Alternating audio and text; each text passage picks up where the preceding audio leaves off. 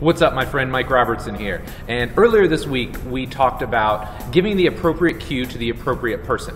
So for instance, if somebody comes in with a swayback posture and their hips are really pushed forward relative to the rest of their body, this isn't the person you want to give a belt buckle up cue to.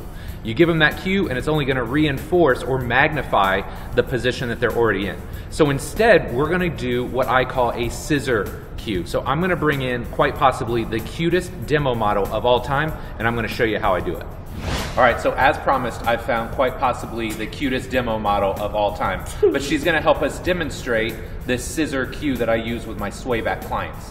So what Kendall is going to do here, you can see she's in a pretty good stacked position in half kneeling, whether it's a landmine press, a cable press, but a lot of times your swaybacks have this tendency to really drive their hips forward relative to their shoulders. So this is where I use that scissor cue, and essentially what I'll do is I will push their hips back while I'm pulling their shoulders forward. So when I do this, okay, can you do that again where you drop your hips forward? Yep. I scissor them into this position to get them stacked and back into a better alignment. So if you're working with swayback clients, go ahead, try this scissor cue regardless of position. I guarantee it's going to work really, really well for you.